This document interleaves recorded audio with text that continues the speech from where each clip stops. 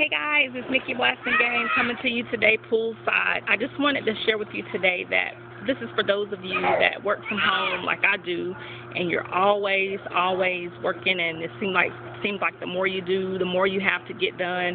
Sometimes we have to pull away and take a break.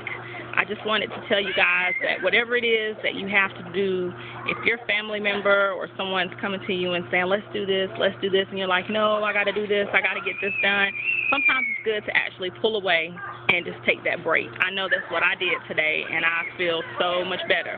So now when I go back into my cat cave to get some more work done, I'll be really feeling refreshed and everything. So that's the tip that I wanted to share with you guys today. You got to take a break sometimes, even though you know you have a lot to do. It's good to take a break and then come back again, and now you're more apt to get what you were doing, get it done, because now you're refreshed. So that's it.